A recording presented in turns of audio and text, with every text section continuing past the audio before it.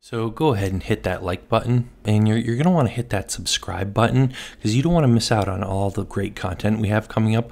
We'll also have a lot of great content we've already put out, so you're going to want to go ahead and look at that history of videos that we have, and make sure you also hit the bell icon. Otherwise YouTube's not going to let you know when we do come out with a new video, and again, you're not going to want to miss some of the stuff we have coming up. So yeah, definitely subscribe, hit the bell icon, and more importantly, leave a comment down below. Not just for me, but for the next person who comes along and watches this video.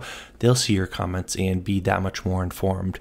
If you know something I don't know, leave a comment down below. Any comments, questions, criticisms, whatever you want to say, we do want to hear it.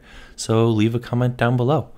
And as always, thanks for watching, and we will see you guys in the next video.